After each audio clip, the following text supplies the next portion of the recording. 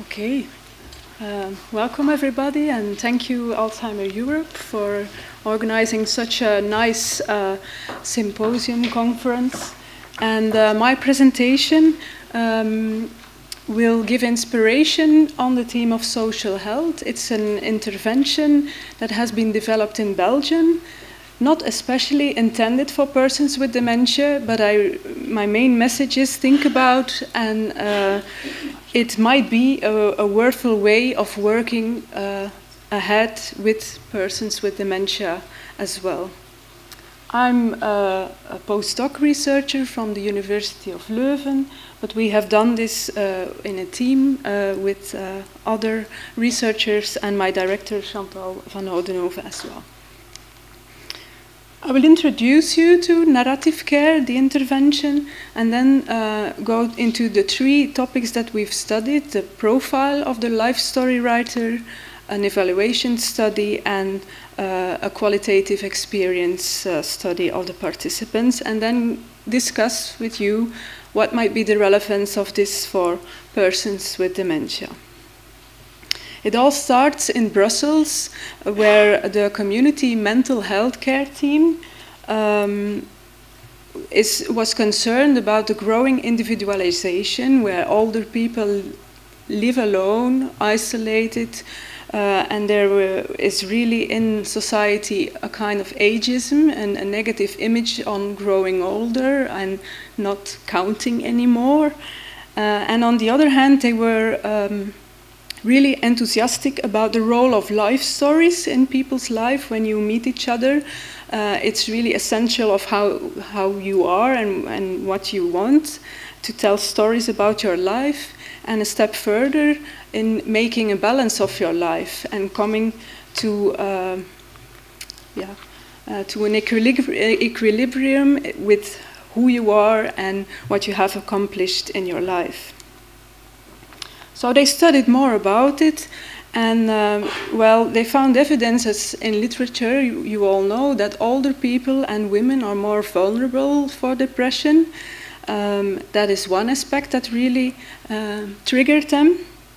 A second thing is that reminiscence, retrieving memories, is a valuable activity. Everybody does it in some way.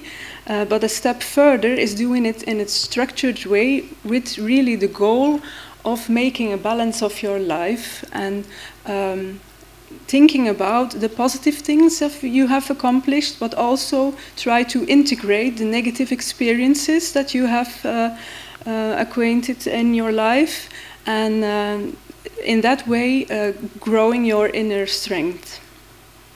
A second positive element of life review that has been studied also is that it may help to find specific autobiographical memories, and this relates to the depressive point. Persons with depression tend to generalize the negative feelings, and it may be helpful to help them retrieve specific positive memories to tackle the images of "I'm always a failure," for example. This, combined with two group interventions that they found in the Netherlands on life review and narrative therapy, inspired them to change and develop a new individual life review intervention. With the three aims: they want to really give a positive voice to older people, strengthen their identity, and be helpful in preventing the development of depression.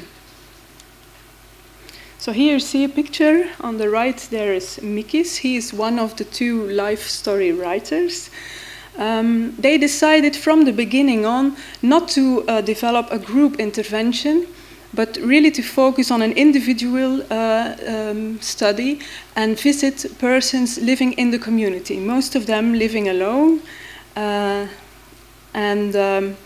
The life story writer visits them on a regular basis, mostly two weekly session of about 1 hour. And it is structured as follows. A first session is just getting to know each other and building trust and setting up a relationship. And then the core part is about fixed themes, where the person is asked to tell more about what his childhood was like, adulthood, and then gradually move on. It's building up, going to also difficult periods, what social relationships are important and were important, the highs and the lows in one's life. And then you see a specific session going to these precious memories, to really relive things that were forgotten, and by doing this, by talking about this, strengthening the identity. These 8 sessions result in the fact that in between the life story writer starts writing a book. It's a small book, but with important anecdotes, stories of that person, pictures. In negotiation with the person, they both decide what will be in it. They also develop an identity circle. I will come to that later on. And the session, the intervention is completed with a session on, well, now we're going to say goodbye, but what are future actions that you want to take in your life? Have you any aspirations? What can you do, etc. I've told already that we have done, it's been a long work. Since 2010 we started joining this team, and we have done in 3 consecutive studies the evaluation of this intervention. The first one is that because it's a new function, a life story writer, I don't know if there are other countries that know such a person, we wanted to see what are the competencies that are necessary. And in literature you found different opinions. Some say it must be really experienced healthcare professionals, highly educated, even with psychotherapeutic skills, while there are other authors that say, well, mainly you need very good communication skills and active listening and structuring.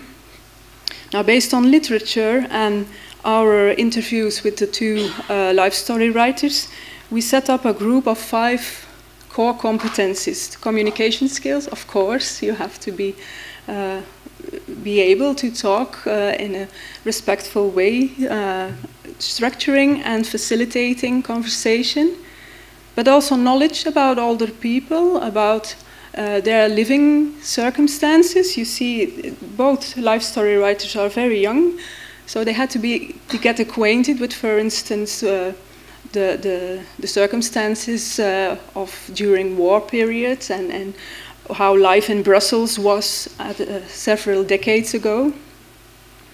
You have to know how to interact with older people in a respectful, I would say, person-centered way, and definitely skills about the intervention itself, life review. They got a real training on that. But very important as well are some generic skills like being open-minded, having humor, creativity, respectfulness. So that for the part of the life story writer. Since 2010 till now, we did a pre-test, post-test study. It's important to say that people were only allowed at the intervention when they were frail in some way, physically, mentally, or socially. And we excluded persons who really suffered from depression, clinical depression. We referred them to specialized help. We really had the intention to have positive outcomes, to strengthen the identity, and therefore you see on the top our 6 main outcomes are depressivity, loneliness, and anxiety, but we really hoped to find positive effects on mastery, self-esteem, and resilience to really found these things. We registered a lot of background variables as well. Now, during that period, 100 persons were contacted, 70 started with a pre-test, so sometimes people weren't initially interested but didn't want to enroll further. And due to multiple reasons, there were a lot of dropouts, as you can imagine, because there are older people, but also sometimes they were moving to a nursing home or they deceased. However, we did a non-response analysis to see if there is some selection, and we found no difference in the group that did only the pre-test and the group that finally really concluded the intervention. A typical participant is a woman. She's older than 75. She has a lower education at that time. Most of them were widows. And they were fairly well, about half of the sample had ever been treated for depression or taken antidepressants. What about the results? We did find an effect on 2 measures, and it was nice to see that it was both in a positive and a negative way. We found that persons increased in their self-esteem. They found themselves more self-worth after participating in narrative care, and they felt less anxious. However, we did not find any effects on the other outcomes, and that's still a question why that would be. I must admit that there are methodological limitations due to feasibility reasons. We had no budget to have researchers registering the measures apart, so the scales were administered when the life story writer was visiting, but the person completed them, and there was no control group, of course. We had, we think it's a worthwhile intervention. It's a minimal effect, but it is in line with what you can find in literature, and participants are really positive about the interventions.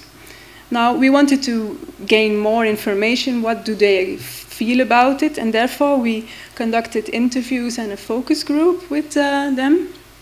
And there were 3 motives for participation. You see that older people join in. A large group does it because they feel lonely and they are happy to have somebody visiting or looking forward to having somebody at home.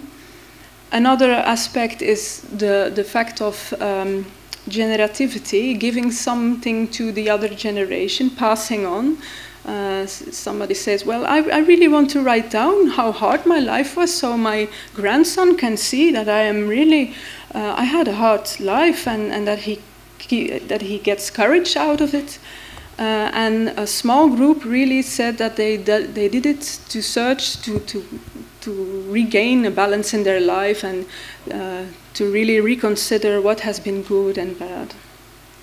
We've got 2 minutes for conclusion. I will speed on. Thank you. There are negative experiences. A few of the participants said that they, in between sessions, kept ruminating or reliving memories, and that is something that a life story writer really should be sensitive of.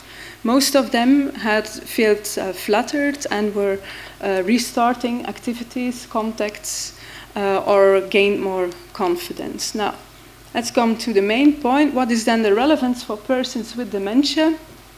I've told about this life story book, and here you see a picture of the identity circle.